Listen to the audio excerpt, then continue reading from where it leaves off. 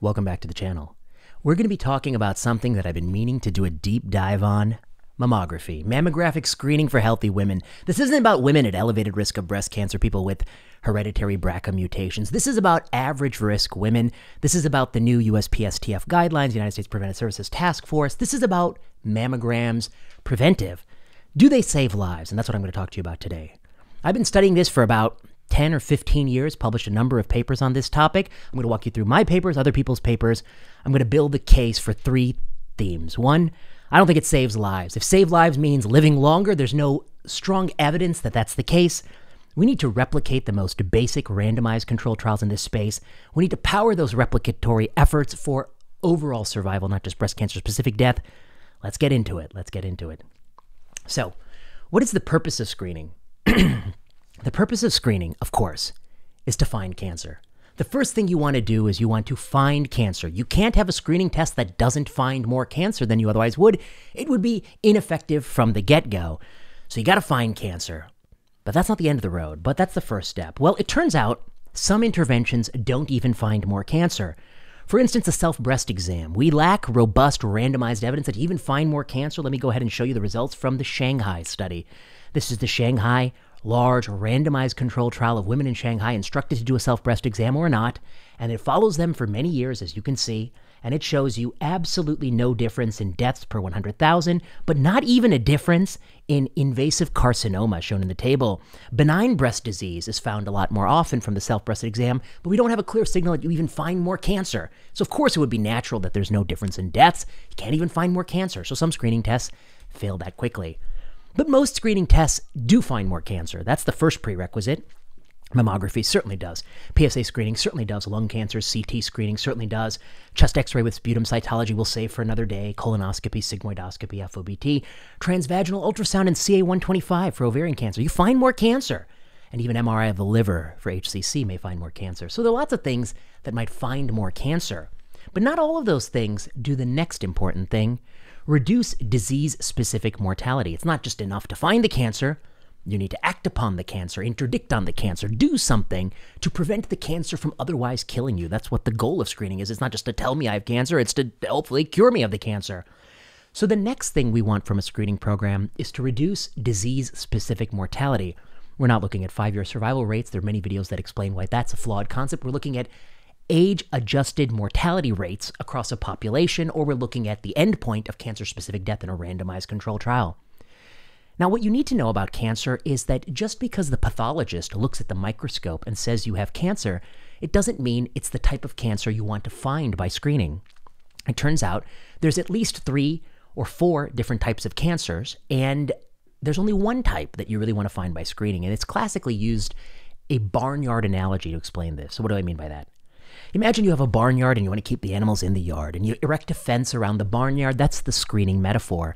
And there are some animals in your barnyard that are moving slowly. You didn't need a fence to keep them penned in. For instance, a turtle. A turtle is moving so slowly, it might never escape your yard.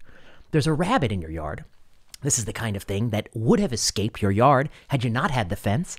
But now that you have the fence, you trap it. And that's the kind of cancer we want. We don't want turtles, which are so slow-growing tumors, they wouldn't have caused mortality or morbidity in your natural life. By finding a turtle, you can only have overtreatment. You can't have any commensurate benefit because it wasn't going to do anything anyway. By catching a rabbit, that was a cancer that was going to kill you, but now that we caught it and removed it, it's not going to kill you, so that's a success. But the third analogy here is a bird. A bird in your yard is going to fly right over the fence whether you have a fence or not. And we often find cancers through screening that we're going to metastasize and kill you no matter what. And in that case, you haven't really had a benefit from screening. You've just moved the diagnosis a little bit sooner, and you have lead time, and so you may improve a 5-year survival rate without changing mortality rate, we're going to talk about in this talk. So overdiagnosis occurs when screening detected cancers are either non-growing or slow-growing, so that would never cause medical problems. I actually also think overdiagnosis occurs if you catch too many birds as well. And so every time I hear about Google AI finding more cancer, it's a flawed metric because they're asking how many birds, turtles, and rabbits it's finding, and not how many rabbits. We want to find more rabbits, less birds, less turtles.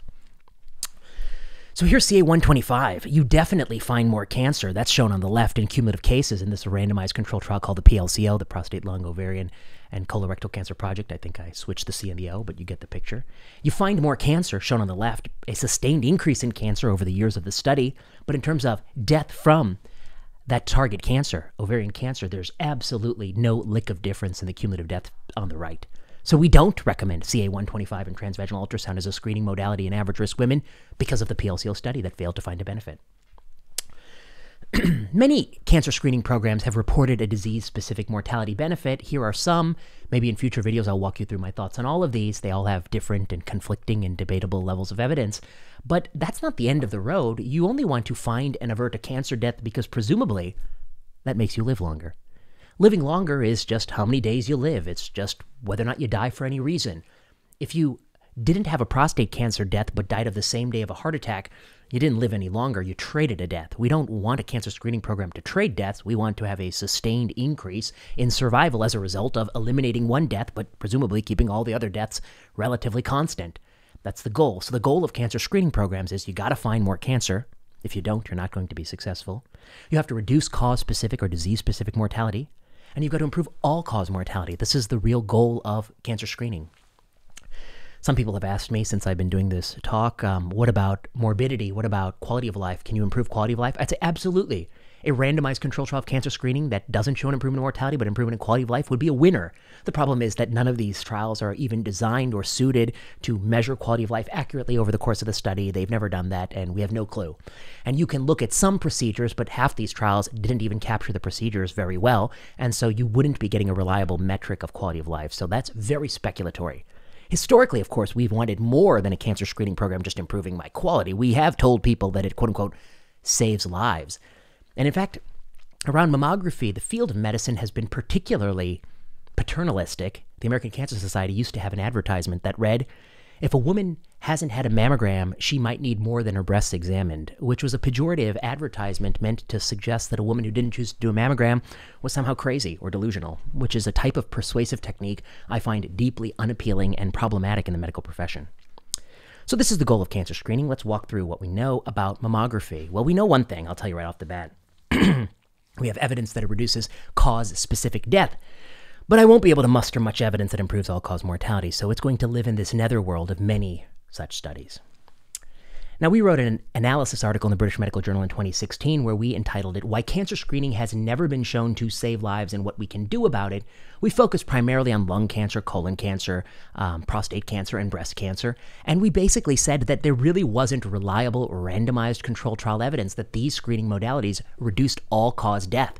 You might reduce the death from the target cancer, like FOBT lowers the risk of death of colon cancer, but you didn't show a reduction in all-cause death. You didn't show that it translated. And the worry is, of course, that there's some off-target effect, an other untoward cause of death that's actually going up a little bit, offsetting your gain, such that you get no net benefit. And you cannot say that doesn't exist until you power your study adequately to show reduction in all-cause mortality. Now, since the writing of our paper, there's been one, I think, flexible sigmoidoscopy and a pooled meta-analytic estimate in the Annals of Internal Medicine that has met this mark, but that's it. NLST, I'm sorry, in the updated publication by Paul Pinsky and JCO, you lost the OM benefit, and it was always spurious. It was always likely to be spurious, as I'd been arguing for years. And, of course, Nelson, you don't even have it. You're not even close. All right, so put lung aside, put sigmoidoscopy aside. I think that might be the closest we have to a winner. Colonoscopy, it's not looking so hot from, the New Nordic study. But let's just talk about mammograms here. First, I just want to maybe flesh out this concept a little bit. This is the Minnesota Colorectal Cancer Screening Study. It's not mammograms, but it shows this nicely. This is the long-term 30-year follow-up of this study. And what it shows you is in the control group or screening group, there was a huge reduction in deaths from colon cancer. 192 people per 10,000 people died in the control group versus 128. That's a significant reduction. That's why FOBT and now FIT has been recommended so widely. But in the overall mortality is 7,109 and 7,011, basically the same exact number. And some people say, well, of course you're going to die of something, but that's flawed here because not only is the aggregate death statistic the same at a single unit in time, the Kaplan-Meier curves are superimposable for the entire journey for all-cause mortality. So it's not that you didn't die of colon cancer, but you died of a heart attack. It's that at every moment in time, the exact same fraction of people are dead at the exact same time. So there's no evidence that anyone's living any longer in this long-term follow-up of a randomized control study. So whatever gain you're getting in colorectal cancer, you do worry that there's some off-target effect, that countervailing effect that's thwarting your net benefit. And we speculate from a wide variety of literature in our paper that there are harms of treatment and harms of overtreatment, and there's even an increased risk of cardiovascular events or suicidality after certain cancer diagnoses, and we don't know if these offset the gains of some of these screening tests, which are very meager, all things considered, at best. And the purpose of our essay is not to say that we know it doesn't improve survival for sure. We cannot know that. We don't know that. But it's to say that you haven't proven your gains from cause-specific mortality translate into an all-cause mortality benefit. And until you do so, I think it's not fair to tell a person this saves lives. It hasn't been shown to save lives if the Kaplan-Meier survival function is superimposable. It hasn't. It's just been shown to avert one type of cancer death. Now, some people might say, I'll do it anyway, doc. But a lot of people, myself included, would say, what are you even talking about? If you can't improve my survival, leave me alone. And we'll talk about David Sack at the end of this. All right. Now let's get into breast cancer screening. Let's get into mammograms. This was a paper in the Annals of Internal Medicine by Russell Harris, really thoughtful researcher. He said, screening is only part of the answer to breast cancer. Improvements in treatment and staging and diagnosis are also another part of the answer. We're going to look at that a little bit more. And he basically cites something over time. The top of this figure shows some Canadian studies that were conducted between 1980 and 2005 in the relative age groups. It shows the reduction in cause-specific mortality, breast cancer death, not all-cause mortality. It's 1.09, 1.02, 1.05, wide confidence interval, but broadly it's null. It's no benefit. It's actually a lot like masking, that confidence interval. It's null. It's no benefit. Whereas the earlier USPSTF analyses looking at older studies from the 70s and 80s, where treatment was very different than it is today, and in many cases barbaric and inferior, those had relative risk mortality reductions of 0.68, 0.86, 0.85. As you can see, and Russell Harris's point is, as time goes on, it appears whatever benefit you're getting from mammographic screening is dissipating. It's getting worse. Now, proponents of mammographic screening say our technology is getting better, 3D mammography, dual tomography, this, that, AI detected, blah, blah, blah, blah, blah. But the truth is, there's another secular trend, which is there's a huge improvement in treatment for breast cancer. And the more you improve treatment, the more difficult it will be for screening to show a benefit. Another principle of cancer screening you need to know. The potential for a screening test to show benefit is based on differential health outcomes versus early versus advanced stage. What do I mean? If you have testicle cancer and you catch it early and cut it out, you got a 99% chance of cure. If you have testicle cancer and you find it late when it's spread to the lungs, you have a 96 or 97% chance of cure for many types of testicle cancer. Okay, it's very high. There's not much of a difference there. So a screening program that finds cancer that will otherwise be found late, early, doesn't really improve outcomes. And actually, self-screening for the testicle exam is USPSTF grade D, don't do it, harms exceed benefit, in part because there's no differential effect to exploit. With breast cancer, historically, you find it early, you catch it, you can cut it out, and maybe you can cure some people. Maybe there's overdiagnosis along the way. But you find it late and our drugs were dilapidated, antiquated. There were only taxanes and adriamycin. It was not so great. But now, as treatment gets better, that treatment differential is getting closed. It actually makes it harder for a screening program to show benefit, much like the testicle cancer example. We're not there yet, but it's a lot harder.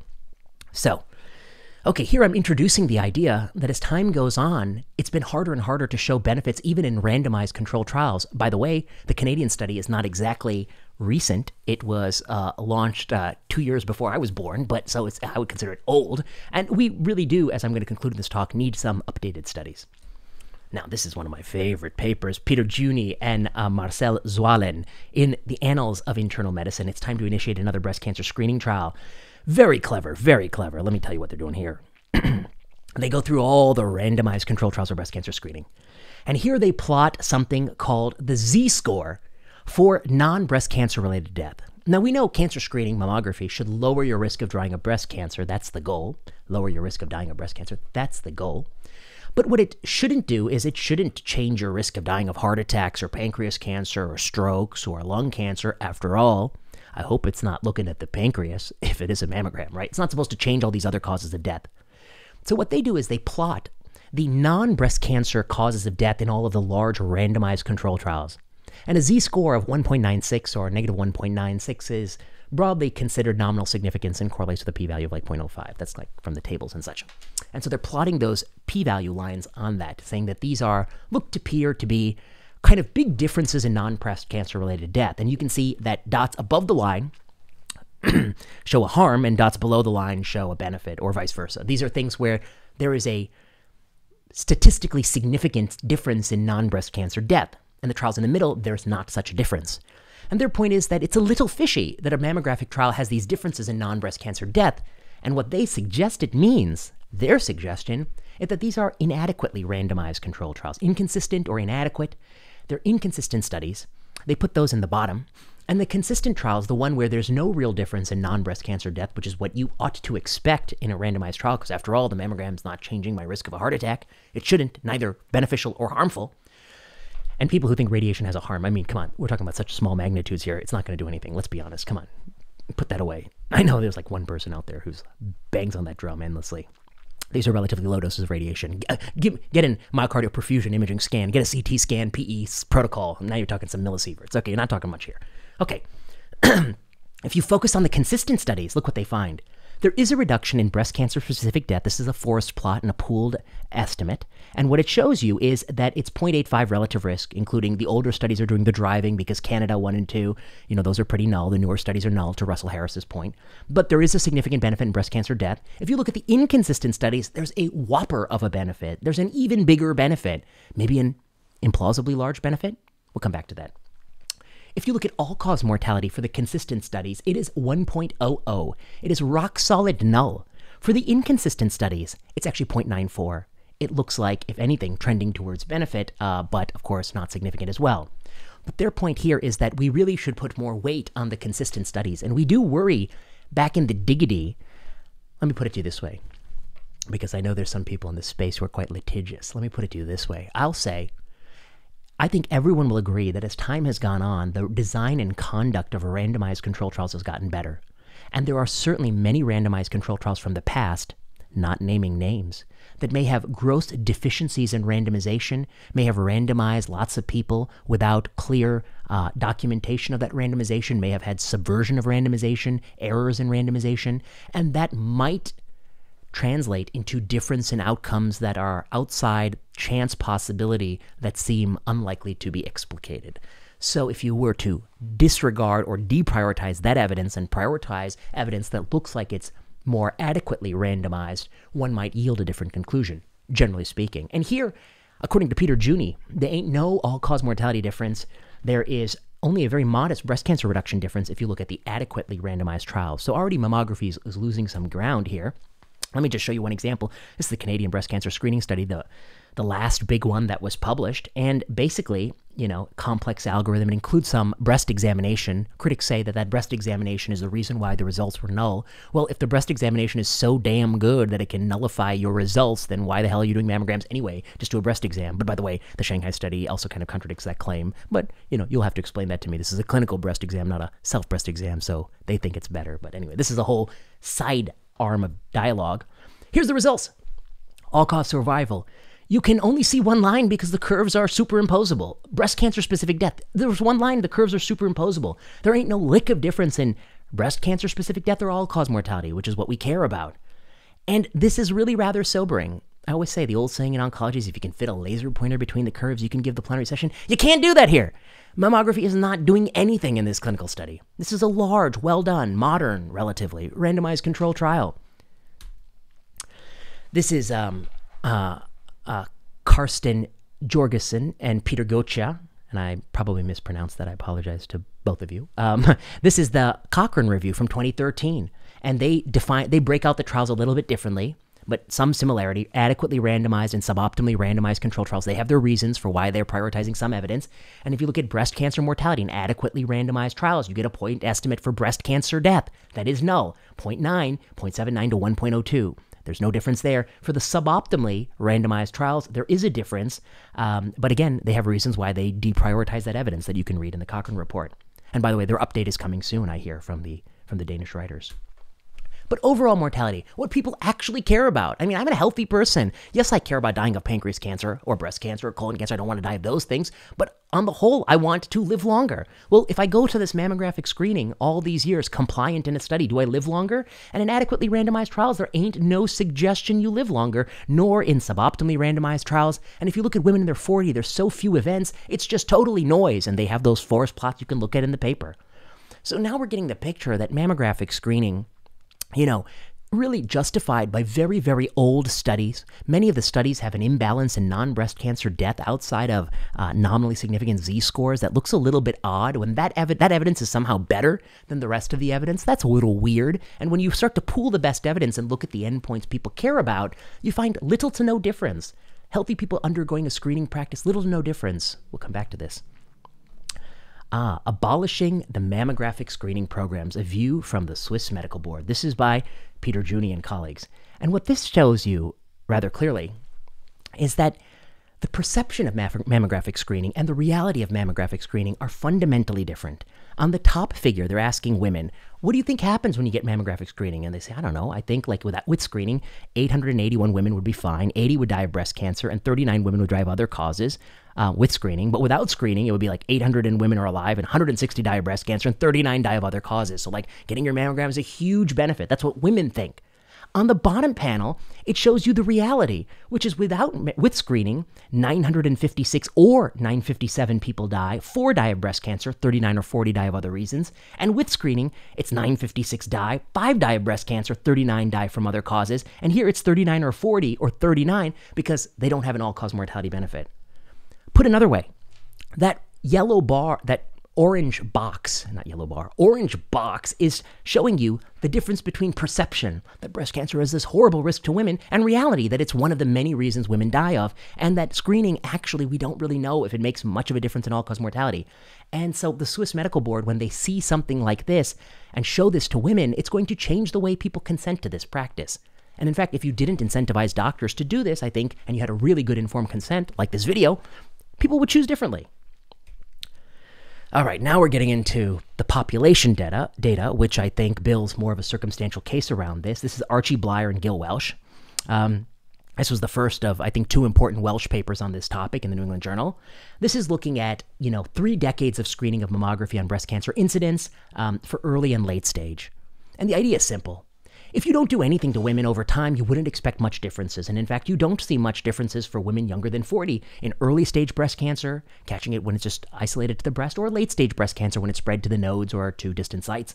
There's not much difference over time. This is the breast cancer incidence per 100,000 women over time. And again, there's no new carcinogen being put in the water supply. I mean, it's pretty stable. That's their point. But let's look at women who are subject to mammographic screening, 40 and older. In the top bar, they're showing you that the rates of mammograms really exploded in the late 1980s based on this sort of fear campaigns and this sort of paternalistic sort of propaganda kind of style. They increased mammographic screening rates. And look what happened to early stage cancer. It exploded in incidence. I mean, we went from, in the hundreds to the 200s of incidence of early stage breast cancer. But because we did that, surely we're catching cancer early and cutting it out, and so we're preventing late stage disease. But look at late stage cancer.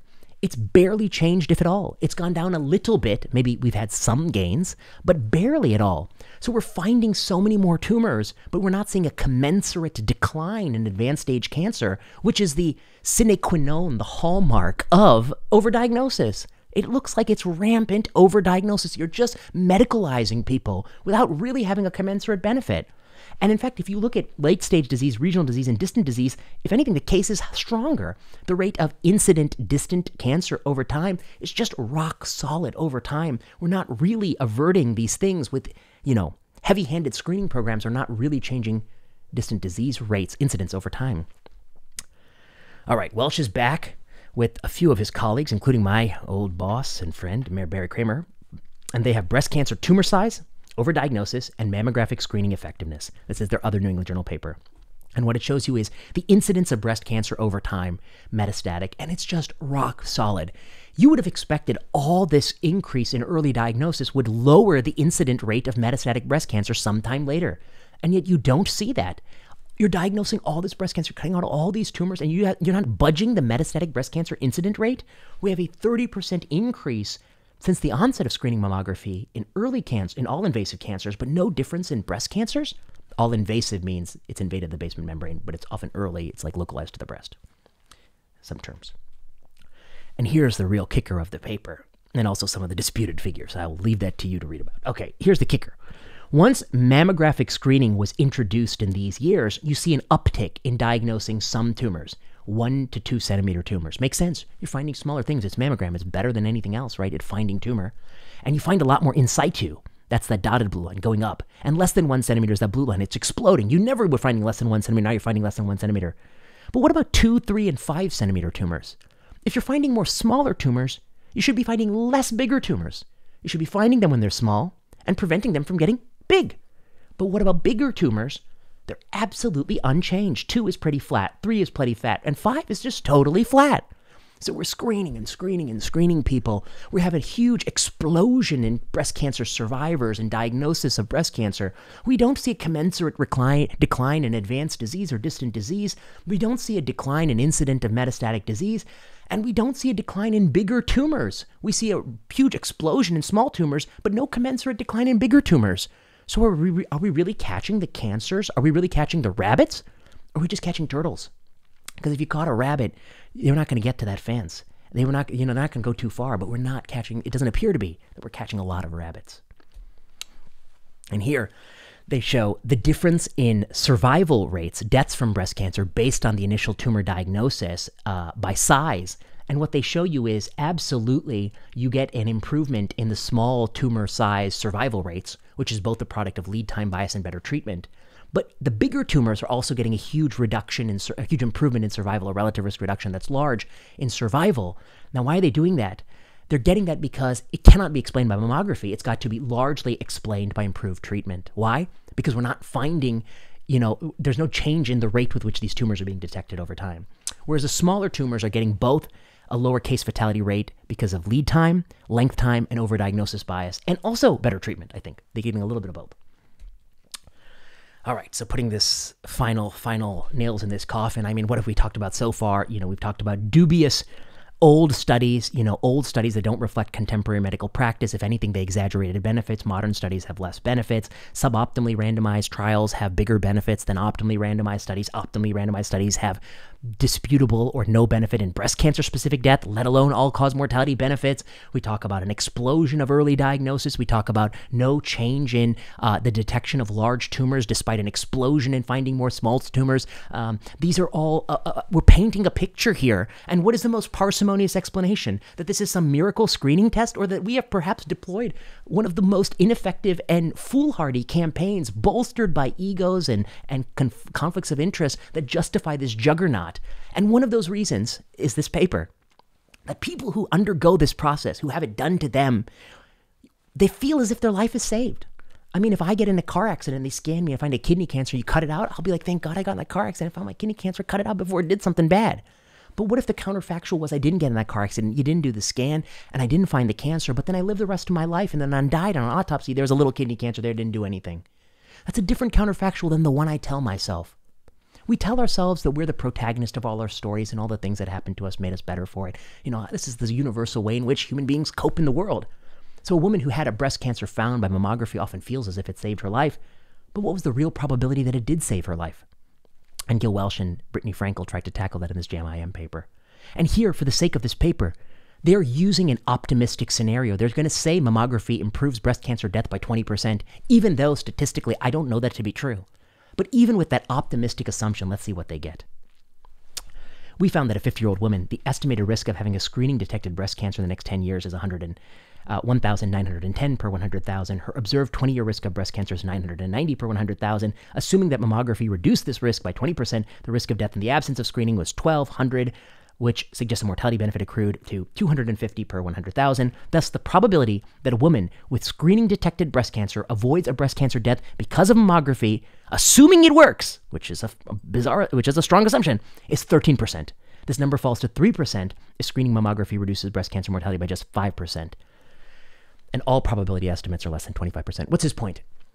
If you have had a cancer found by mammography, and you feel like it saved your life, even with the most favorable assumptions in the system to date, much more likely it didn't and you were subject to incidental finding. Most women with screening detected breast cancer have not had their life saved by screening. They're instead either diagnosed early with no effect on their mortality or overdiagnosed. All right.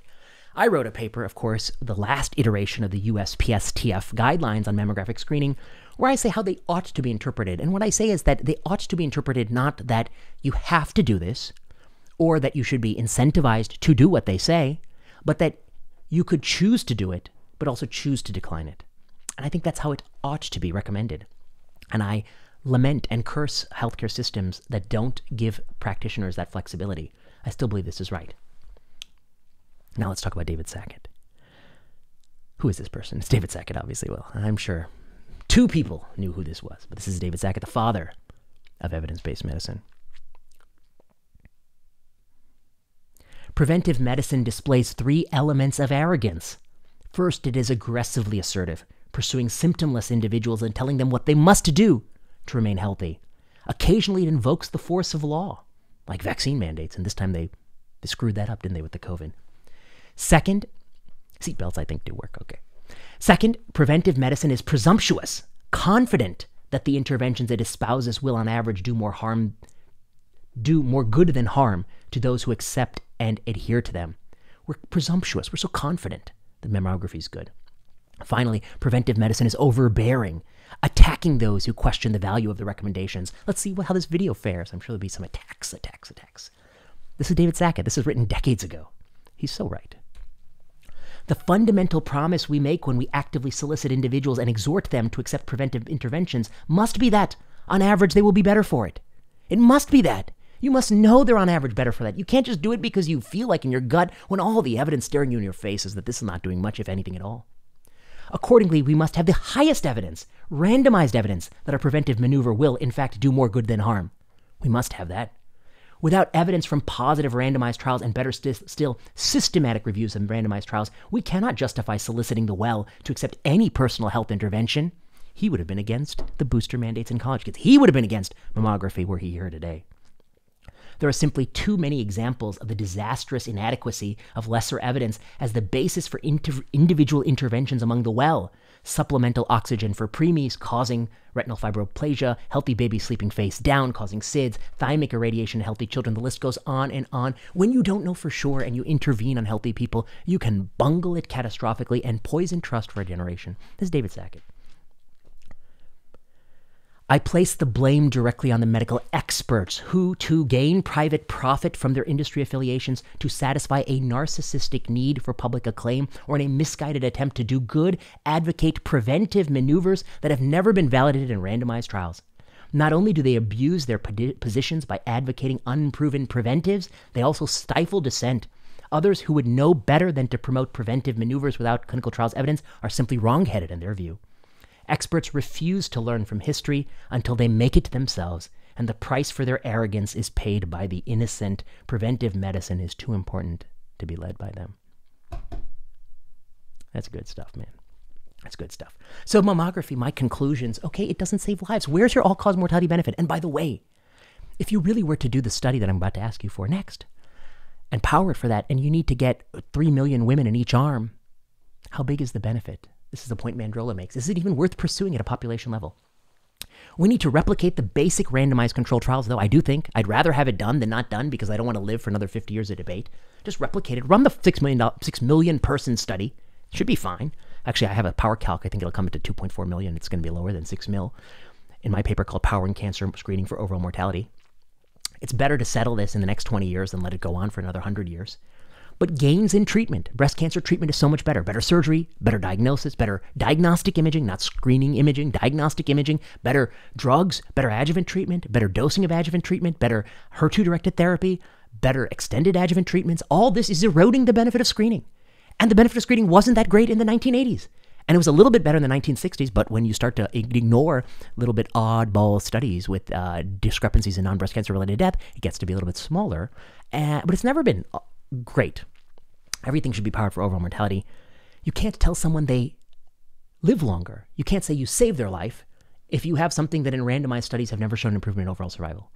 We've got to improve upon that. So The USPSTF this week has once again gone to the 40-year-old women and said, you should do this. I think it's grade B in their draft recommendation every other year. And then they keep saying that black women have a higher risk of worse outcomes, which is absolutely true. But it doesn't follow that they benefit disproportionately from the intervention. Where is the evidence showing that routine mammographic screening has a bigger absolute risk reduction and a bigger breast cancer-related death and a bigger all-cause mortality-related death benefit in African-American women? Where is that data? Yes, some groups of people do worse than other groups of people, but it doesn't mean that they benefit from more screening. You have to show they benefit from more screening. You need to stop rehashing this USPSTF. This is all old data. These recommendations are old. We don't need to reiterate on this old data. What we need are new studies. I would love to see the USPSTF issue 2 guidelines. This is what people who maximalists want to do and what minimalists want to do. This is what people with one personality type would want. This is what people with others. Not this blanket recommendation. I also think they should say these are the 3 studies that we would want to reduce uncertainty. But they don't do that. They just keep going making these recommendations. And they're like, of course, in line with the American College of Radiology. Well, you know what? Of course, people who are making a lot of money from running these programs are going to want to do them. And it's not just the money. It's not that they're in it for the money. I'm sure they're in it for the right reason, but it's their life's meaning. They have purpose from it. I mean, it gives them something to do. And I think David Sackett is onto that. It's both a financial conflict and an ideological conflict. When I look at this data, and by the way, I remember when I went to medical school, I was a big believer as a lay person that mammographic screening must be great because obviously it's being recommended so widely. The first time I read, I think it was the Lancet Moss paper, 2004-ish, if somebody wants to check that. I read that paper for, I think, Adam Sifu's class. It was like somebody punched me in the stomach. I was like, oh my God, this is terrible. This data is so much weaker than I thought. And then the more I dug into it, it was just weaker. I read all these studies, weak. I read Peter Goetsche's book, Weak and Devastating, Read Truth, Lies, and Controversy by Goetche. I read Gil Welch's books, multiple. You read all that and the conclusion is like, it's not that great. And, if we're going to do it, we should be honest. Like, we don't know it improves all-cause mortality. It might, in some studies, reduce the risk of dying of breast cancer, but probably the better study says it doesn't do much there. If you find a breast cancer, there's this huge overdiagnosis problem, and we don't know what to do with that. We cannot, under the microscope, differentiate rabbits from birds, from turtles, and so overdiagnosis will plague us. And we still don't know a lot about this. It is a type of arrogance. Yes, dying of breast cancer is horrible, and nobody wants anyone to die of breast cancer. We just don't know if this is the solution, and we should be honest about that. And it should be okay to say no.